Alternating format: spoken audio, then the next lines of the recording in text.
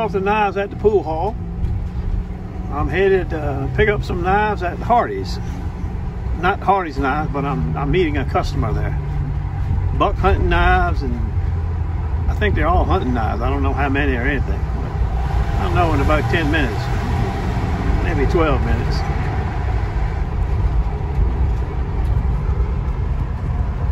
Improving a little bit. I haven't got to the other knives. I'm about 5 minutes away. I got a text from a guy. You remember the guy that makes the knives, the Winkler looking knives, and I put the edge on them? He just makes them in no edge. Well, he made a knife, a kitchen knife for his mother. And he said he just dropped it off in my milk box. I don't know what it looks like yet, but I got to sharpen it. He's going to take it to her for Christmas. So we'll see another custom-made, forged, no-edge knife. Well, we got a buck, and we got a Western Skinner. Buck's got serrated, little teeny ends serrated right there. Okay, we got to go home now and get to work.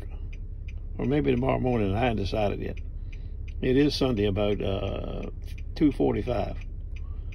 Okay, let's see what we got here. Homemade kitchen knife.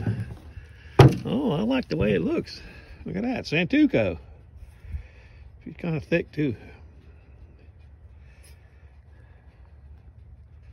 Okay, more action.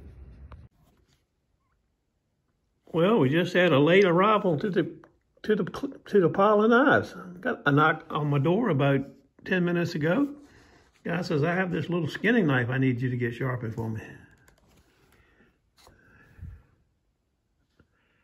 Called a Cub Bear, Rivers of Alaska. I like it. It's fairly sharp. Just needs cleaning up a little bit and then sharpening. There's the whole ball of wax.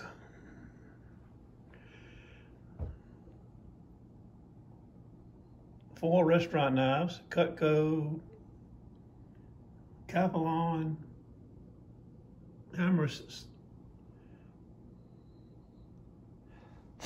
the Buck, the Western, the homemade Santuco, and the Rivers of Alaska.